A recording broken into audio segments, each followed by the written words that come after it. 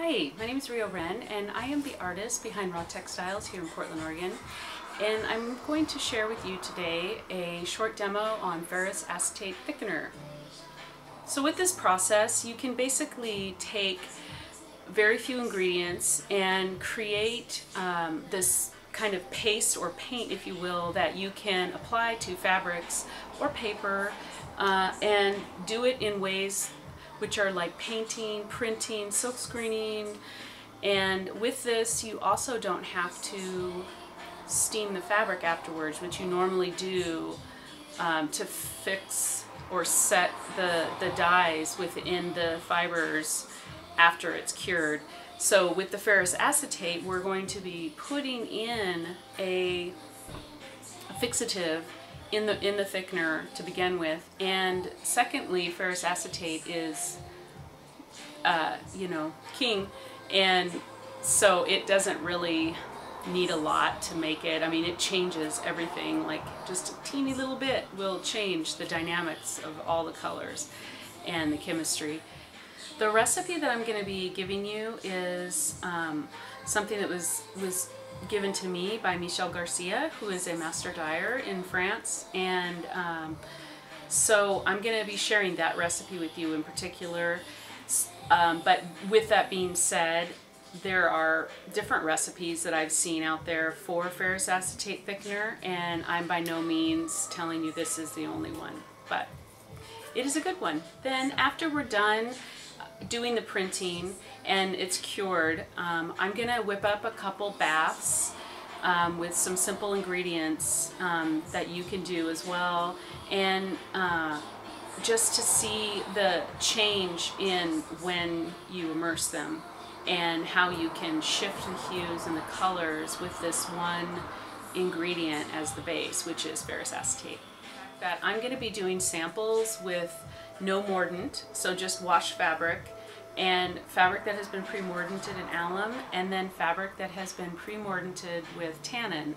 So there's basically three options, and you could either do all three or you could do just one, because it could be very simple and it could be more complex. It really just depends on how you want to handle it. So with that being said, let's just get started. What you're going to need to participate in the demo today is fabric samples, and I have a variety of small ones and then larger ones to make a more finished piece. We're going to be doing no mordant, alum, and tannin. And then to make the thickener for the ferrous acetate, we're going to need some distilled white vinegar, some calcium hydroxide, which this is actually homemade, so these are oyster shells that have been collected. It could be any kind of shells accumulated and fired in a kiln so that they reduce from calcium carbonate, and then they're sprayed with water and then they turn into calcium hydroxide. You can also order this at various places that sell dyes and such. Usually I would say it's a limestone that's been mined, but sometimes they do sell fired shell as well.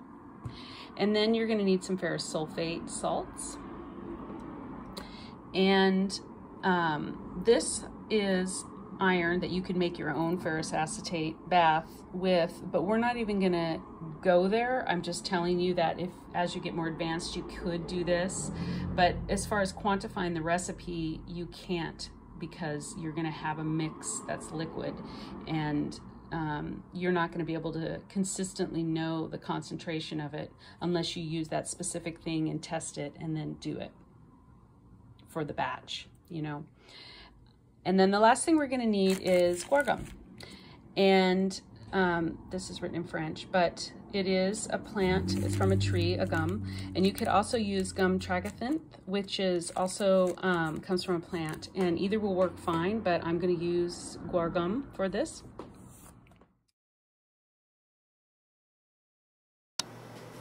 Bella is super excited that you're here today, and she hopes that you can make some beautiful art.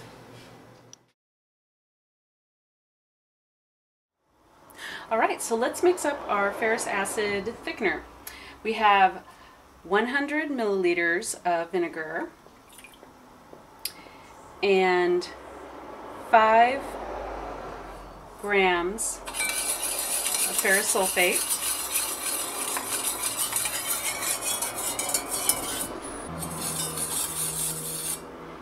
All right, and then we are going to add 2.5 grams of the calcium hydroxide. You see that it's kind of turning green.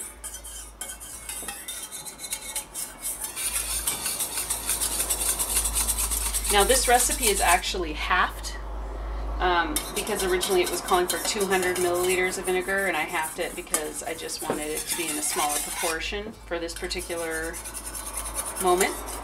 So as you can see mathematically, it's pretty easy to just add or subtract to make the proportions work.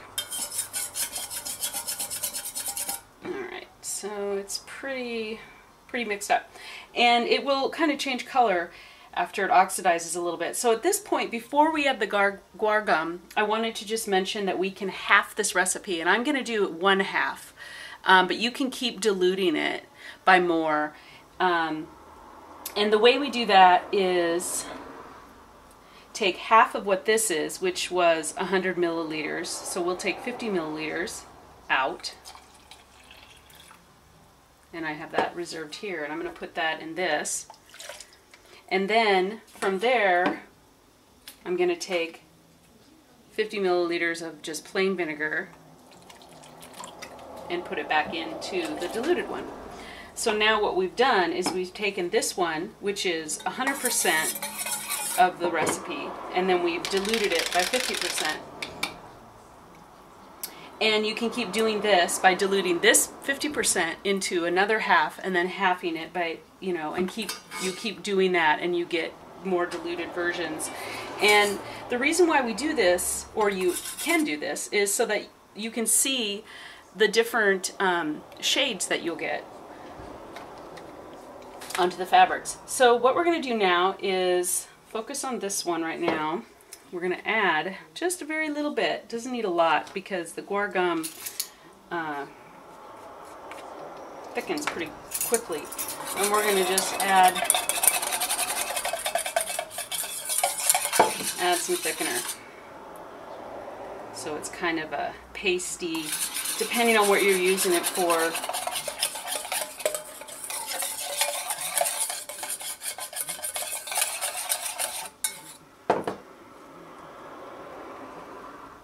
Sometimes people measure this out, but I don't. I just kind of go by, oh, it's thickening, and I do it slowly because it'll thicken slower over time a little bit, you know what I mean? And I just wanted to clarify with this really quickly that this method is cold. We do not heat the vinegar at all. And then we're going to do the same thing with this one.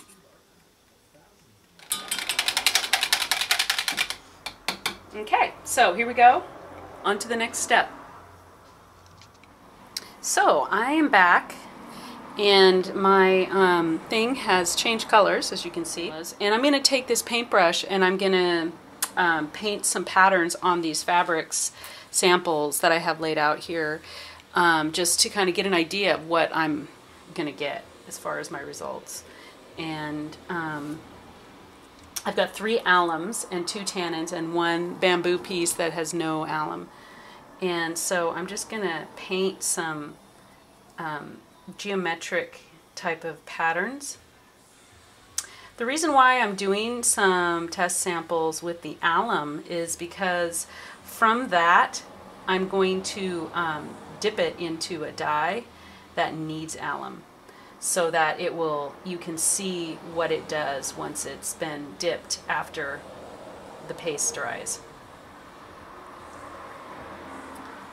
And you know, like I said, I just do some really basic, I mean, if you could even call this geometric.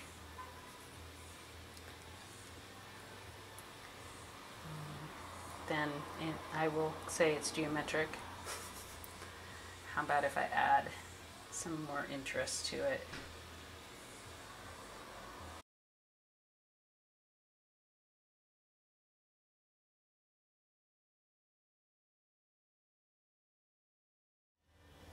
Okay, and those are my samples that are painted, and they need to dry. And like I said, you can see that these are already starting to change because this is a tannin and I've just put an iron on it.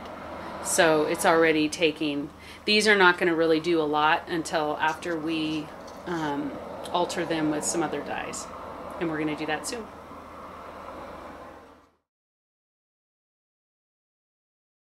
Demo, I'm going to be doing my own personal project with the ferrous acetate using the silk screening process.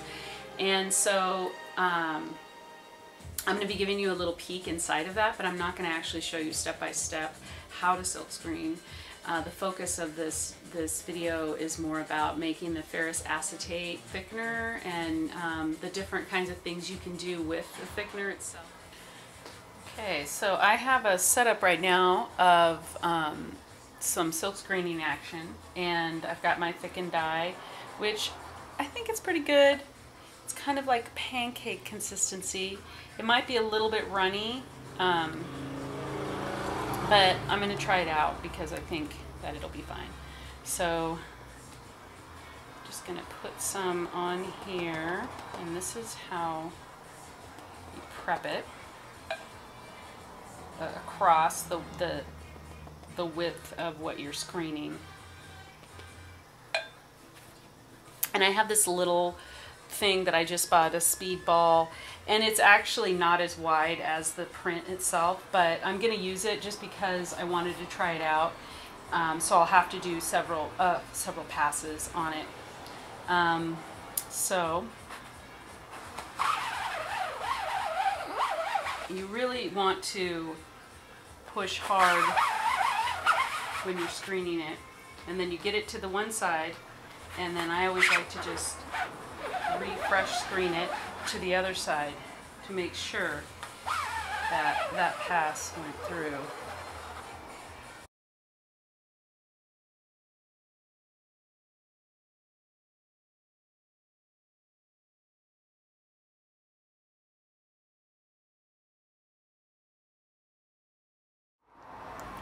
Our fabrics are dry, and we're going to wash them up real good because we want to get all this gum paste out of it. And normally when you do paste dyes, you need to steam them after they're dry to fix them. But this being that it's ferrous acetate and we've used the calcium hydroxide, we've already fixed it. And so now we just need to get the gum out of it. So we're gonna put it all in the water, and this water is warm, pretty warm, so that it can get it out as good as it can.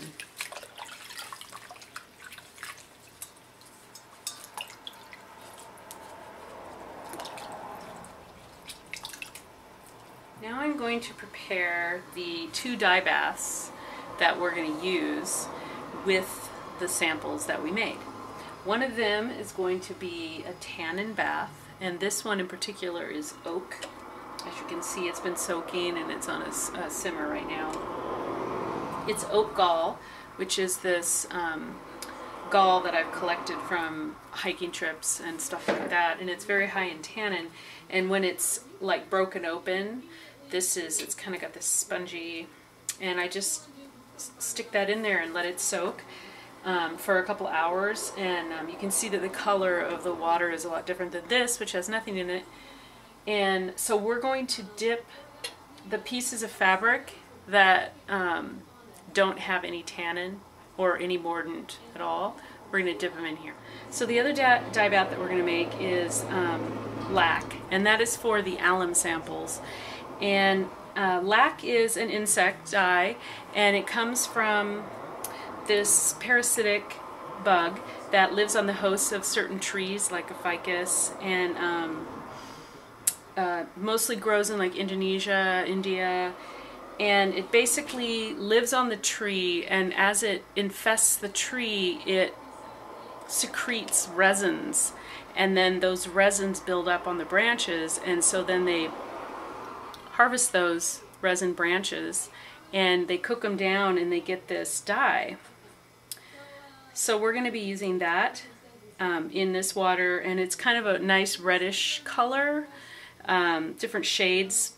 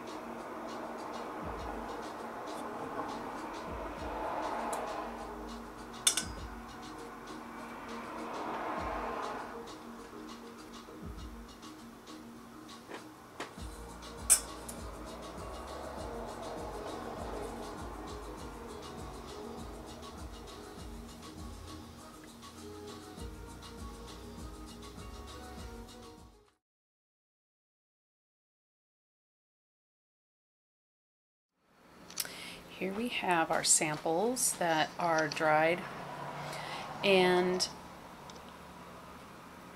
this is the tannin that has just been painted, and this is the tannin that was painted, and then I dipped it into the lac bath just for a moment.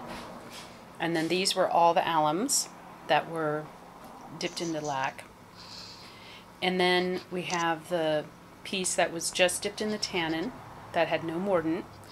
And these two, which I didn't really reveal in the beginning, but I did on the side, are dyed in cochineal. And then this one I painted and left it. And then this one I painted it and did a quick dip in a tannin. So they were both cochineal, and they had this color. This one had the same coloring, but then once I dipped it in the tannin, it completely revealed a whole new shade.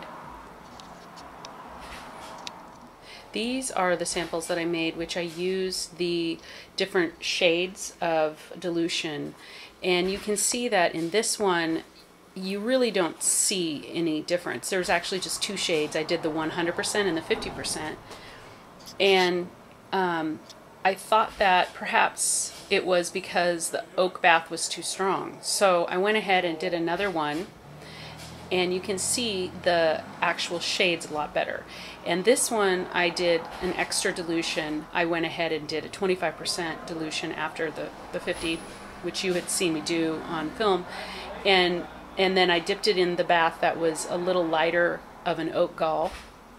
And you can really tell, it's not as dark, like the blacks don't really come out, but you can see the different shades. There's 1, 2, 3 different shades.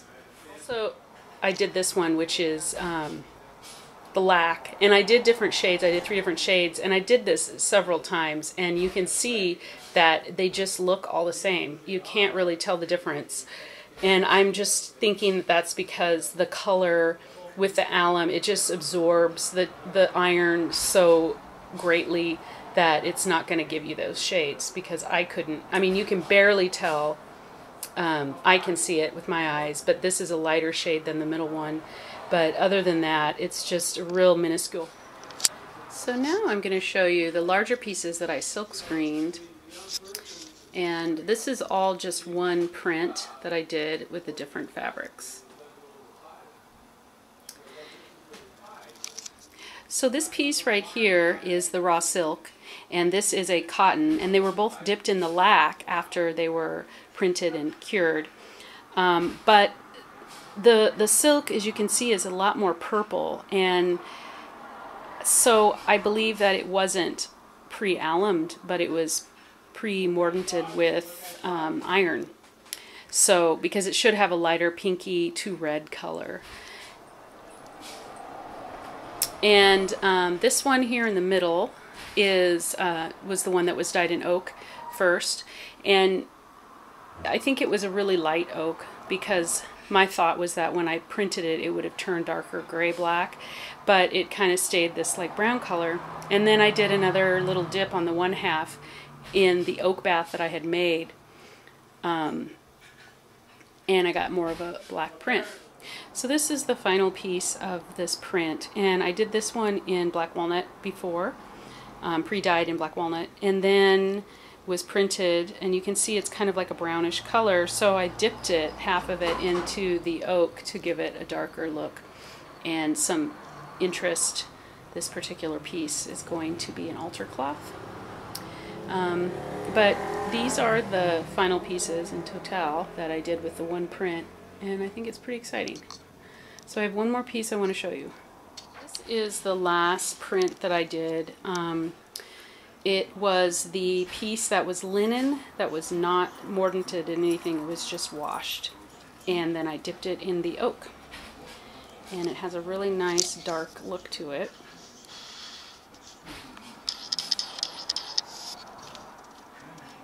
And I did 3 of them. So I'm going to cut them up and make something like maybe a pillow or something like that.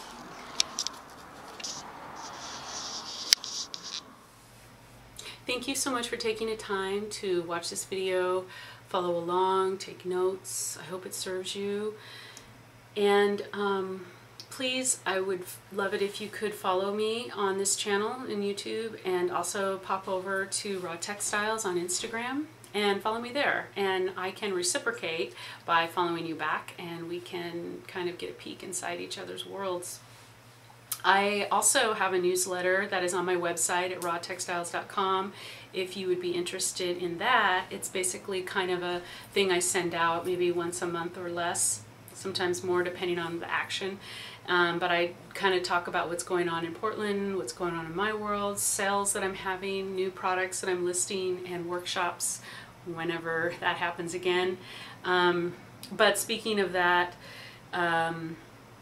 first of all, I'm going to be doing another demo, and I believe that I'm going to be doing the botanical printing, which I call composting. It's a method I developed over a decade ago, and I wanted to share just a teeny bit of it with you.